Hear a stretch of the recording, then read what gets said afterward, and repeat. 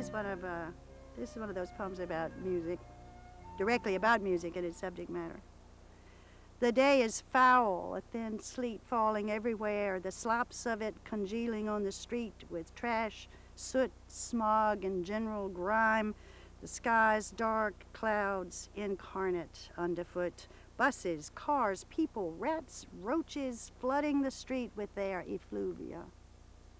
Inside the studio, it's high summer, 18th century rational Germany.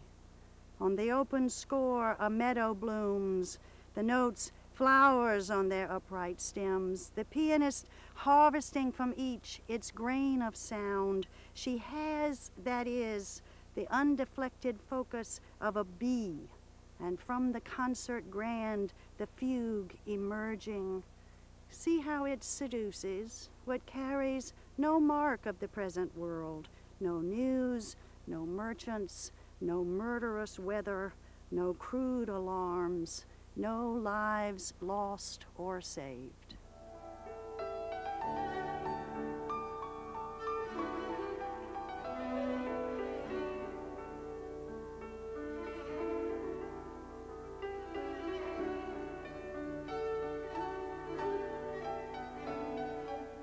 A great number of people came here to be discovered, to be found.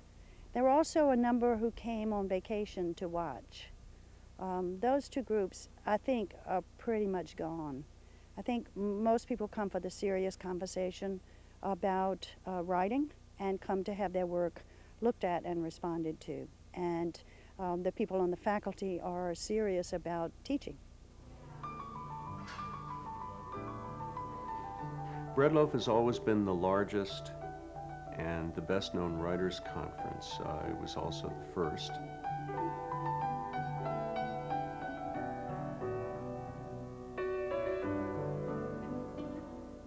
I think Robert Frost's gifts to this place are just legion, and especially in the notion of how important just conversation was to him. He liked to think of himself at Bread Loaf as being a sort of professor of conversation. The publicity people would do their brochures for Middlebury, in which he would be called the godfather of Bread Loaf.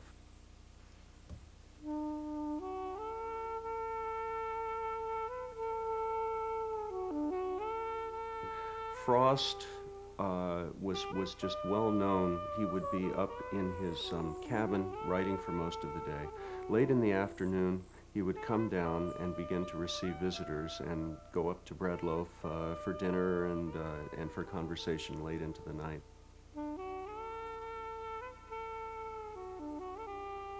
Robert Frost stood here and understood that this was a magical world that he could write from, a place where he could talk about universal things. He heard the sound of the wind in the trees, and he wrote his wonderful poem, The Sound of Trees. He looked and he'd see in the winter a beautifully snowy landscape, and he could extrapolate from that landscape and see this as somehow an image of the human condition. Robert Frost could look into the woods deeply, and he didn't just see trees, but he saw nature as a symbol of the spirit.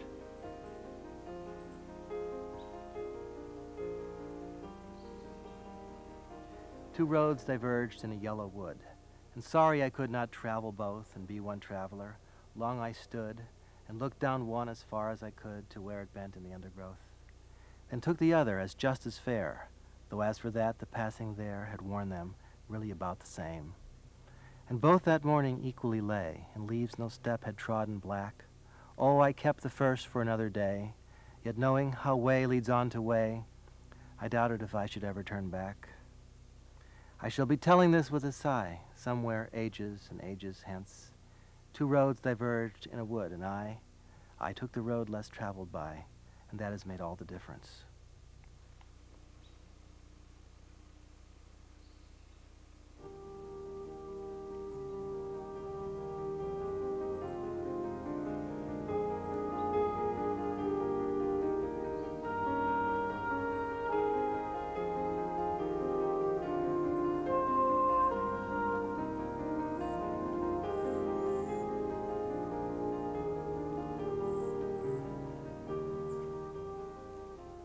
When Frost saw bread loaf in the campus here, he thought this might be a new way of educating people. This might be a way of eliciting some creative response. The people can respond to the landscape, to the beautiful setting, and ideally they should respond to poets and fiction writers talking about writing.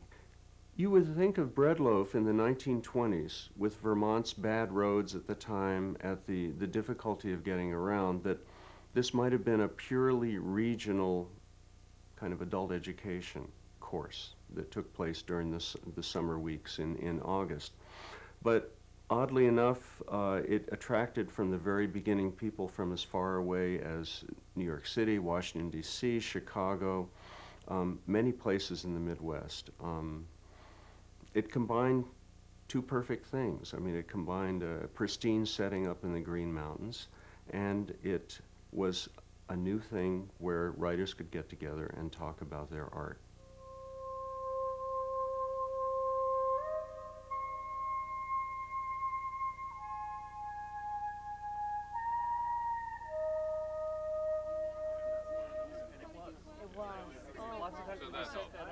Oh, yeah, the expectation.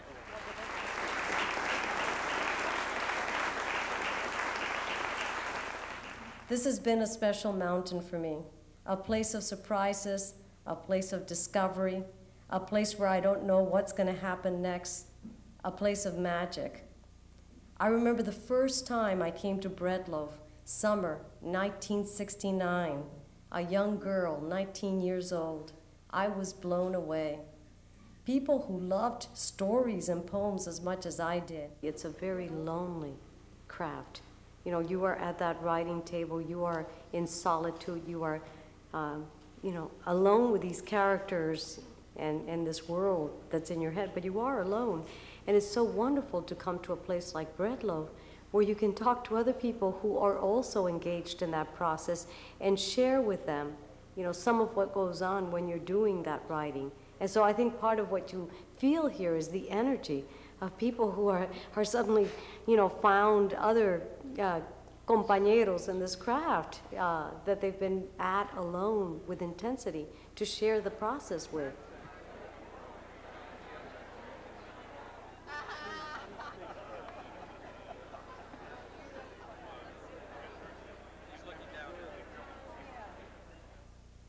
The larger focus for the conference is on the work itself, what it means to struggle to be a writer in America in the 21st century.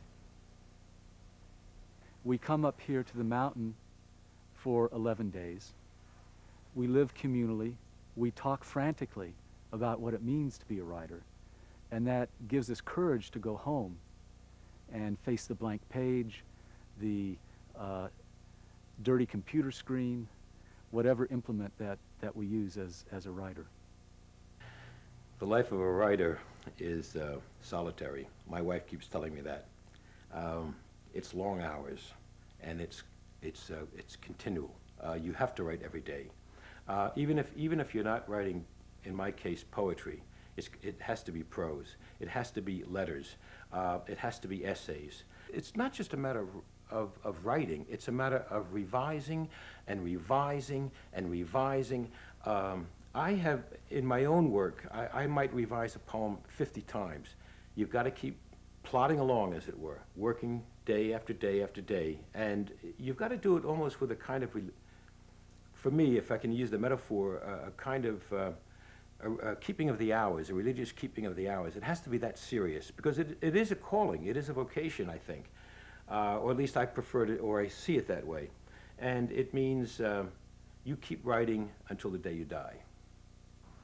You do a lot of identifying and taking apart and leaving things out and reconnecting and redrafting. I told the students today that I sometimes spend years just writing and not knowing what I'm doing, letting my jottings go. And then a while later, I see a pattern in it. This is an early poem of mine. It's about waiting for my father coming home from work on the swing shift. It's called Off from Swing Shift. Late, just past midnight, freeway noise from the harbor and San Diego leaking in from the vent over the stove. And he's off from swing shift at Lear's. 8 hours of twisting circuitry, charting ohms and maximum gains while transformers hum and helicopters swirl on the roofs above the small factory. He hails me with a head fake, then the bob and weave of a weekend middleweight learned at the Y on Kapiolani 10 years before I was born. Then the easy grin saying, he's lucky as they come. Lucky come Hawaii.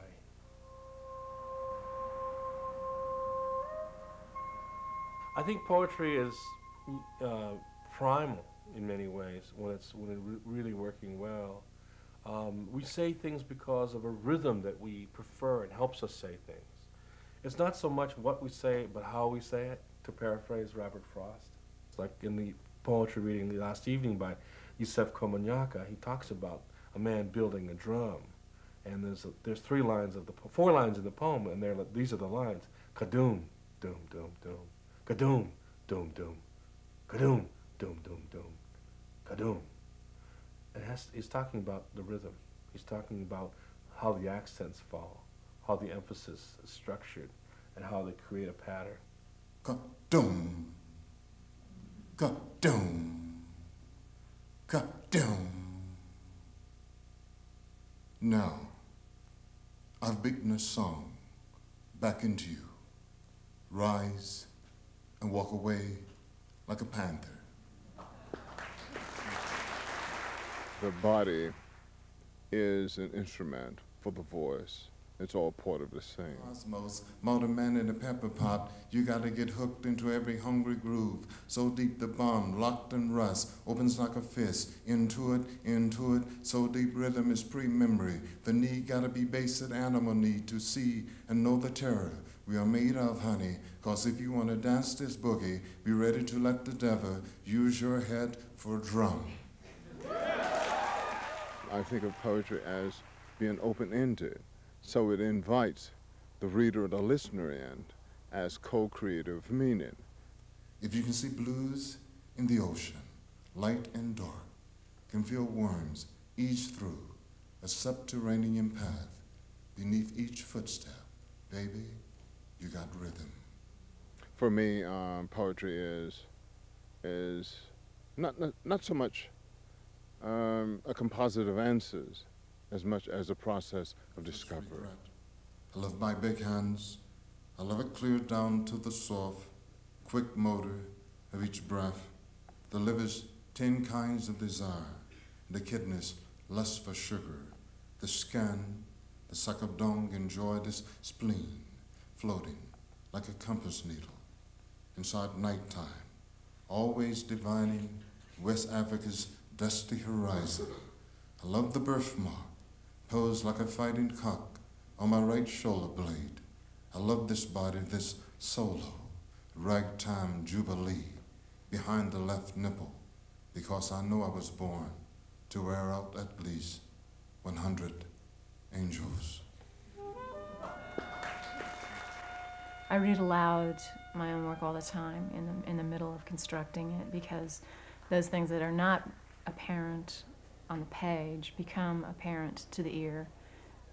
I think that the short story, bears a resemblance more to the poem as a form, more of a resemblance than the novel would, precisely because of the interest in the line and the briefness of the endeavor, and the fact that it can be held in the mind in a single reading or a single sitting.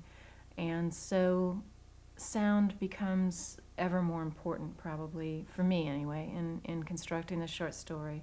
I get up at 2 or 3 in the morning, not on purpose, but that it happens to be the time I can feel alone. And I don't mean alone as in just by myself, but that the world is not going to impinge on me either. There's no one who's going to phone me in the middle of the night, and there's no mail to answer or arrive, and there's no body knocking on the door. And moreover, my concerns for my kids or for my students or for whomever are put to bed. Literally, those people are asleep and safe. And so then I have the absolute privacy of my engagement with my computer screen, which is the only light source in the house at that moment. And the only thing on that screen is what I'm thinking. And so it's not just that I'm alone, but that whatever is going on to the computer screen is not to be seen by anybody or known by anybody until I'm ready to make it known. To write has always meant more to me than almost anything else. Obviously, fiction is pretty primary. Not only do I escape into it, but it informs me about the world in a way that I really had not thought. I mean, if I think of the way I saw the world before I read Gabriel Garcia Marquez's 100 Years of Solitude, and the way I looked at it after I'd read it, I mean, there's just no comparison. I mean, every book you read, every story you read informs, changes, colors, shifts, and there's always that one book, that one author who really can change the way you look at so much. It's idyllic in many ways, it really is. If your thing is being around writers, talking, writing ad nauseum, it really is extraordinary. I like what a workshop does. It's a mutually beneficial activity. You work on other people's stories, they work on your stories. The class reads a student's work in advance, and then we sit around and we talk about it with constructive comments. They're juice, they're jazz, they're jamming. They seem to know exactly what they got themselves in for and are, you know, swimming 24/7. They really are enjoying it.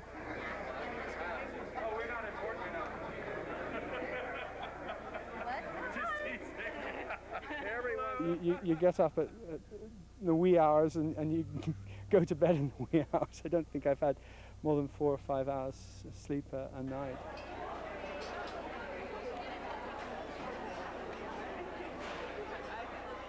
It's so jam-packed. 1 hour you're riding high because you're listening to the lecture, and then you go into your critique and you're falling down like, you know, down to Hades. And then another hour you're up again, and it's just continuous stuff. And you're meeting other writers, and they're aspiring whichever way they're going. And so it's like up and down, up and down, up and down. And even I, you know, hardened news reporter that I am still very vulnerable in a sense when it comes to creative writing. Being here reminds me, I think, of some of the compromises that I make being a journalist. Being a journalist is a quite practical thing. I used to be a freelance writer and lead a sort of hand-to-mouth existence. Maybe it would be more apt to say that being here reminds me of the writer that I would like to be.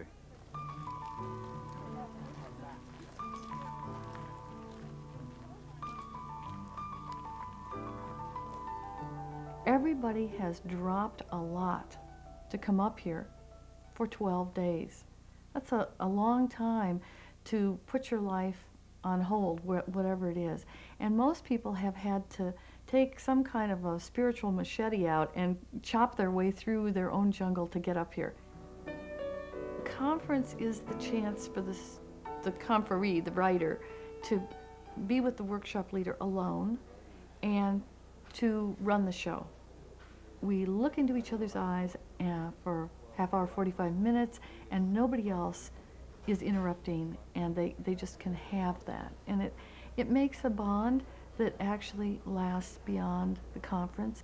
Sometimes, of course, writers worry that they have no place at all. Great deal of talk about being nobody nowhere, the wallflower at the culture, you know, that the movies are doing it all, or pop music is doing it all.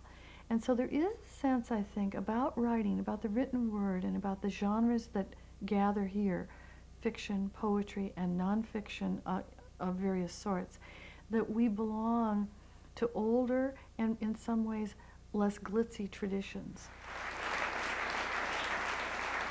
It seems to be one of the rarefied pleasures, for me anyway, of being at Bread Loaf, is to terrify myself by standing up here and reading the latest thing that I have written.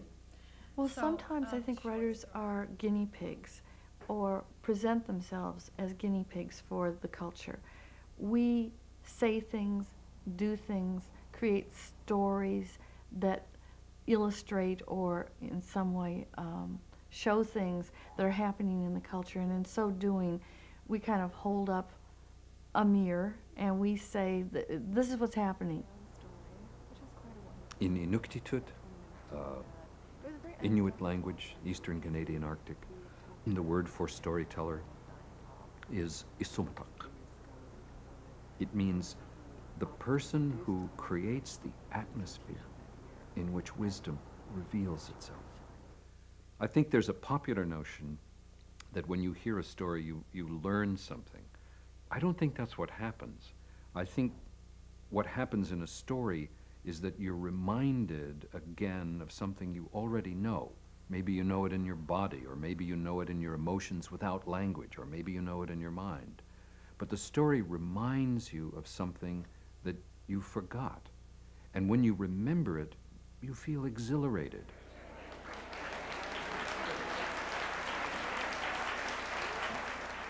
For me, I love that moment of working with an audience, of watching faces and hearing language come off a page and back through that auditory part of my mind that I use when I write to bring it back and put it out in an audience. We have a beautiful enterprise with our stories and our poems and our beautiful mother tongue. And it is something like a gift of the gods that we get to come together like this. From my point of view, storytelling is a social impulse, and the social impulse is to take care of your people. Part of the reason I'm at Bread Loaf is to help the people who have chosen to come into a classroom where I am, help them find that way to take what they know and make it into something that will help all of us. There's shipwreck in life from one end to the other. I think every person, probably by the time they're 30 years old, has been driven to their knees. They've been alone in some room on their knees, weeping, wondering, who cares if I die? Why should I bother to get up? Why should I go out the door? Why should I go to work? Why should I try to reform this relationship with this woman or this man? Why should I try for custody for my kids? They're on their knees, and they would just as soon die. They need a story, and the story that they need is a story that they can believe about the purpose of life, and that's the place I want to be in. I knew nothing of Bogota, but I felt the author had captured its essence. My view was that Onésimo Peña had not written a travel book, but a work about the soul of Bogota. There has been no great poet in the history of poetry who has not also been a great reader of poetry. One of the deep impulses in writing poetry is to express yourself and your own feelings, your demons, to transfigure yourself into something. But another equally important impulse, maybe more important, is at some point you read something so beautiful that you wish you had made it, and that something has affected you so greatly that you want to respond in kind. And I suggest that people who want to respond in kind become poets. Sometimes people talk to me about poetry and they say it must be nice to have such a cerebral occupation, and I look at them dumbfounded because it doesn't strike me as cerebral in any way. Everything seems at stake in it for me. Everything's invested. And so it's not as if you're, sitting on lawn chairs, leaning back saying, oh, what can I think about the summer afternoon? You're, deeply engaged with your own emotional life, with your own demons, your own experiences, and you're trying to transfigure them into a made thing, into art.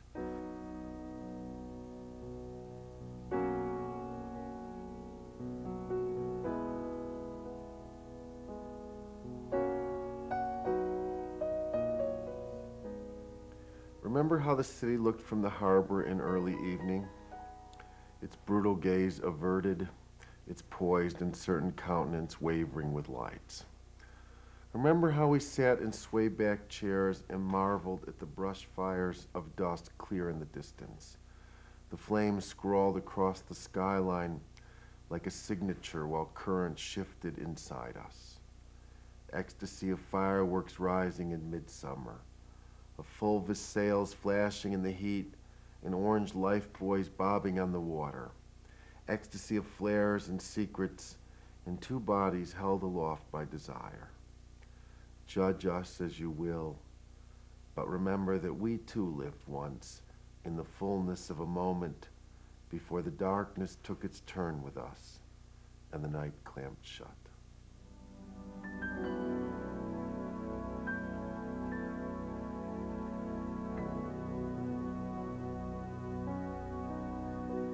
When I'm teaching poetry, I'm suggesting that you are not just as a young poet connecting to the people around you, the people at Bread Loaf, the people in your workshop, wherever you are joining a very great and noble enterprise that is worldwide.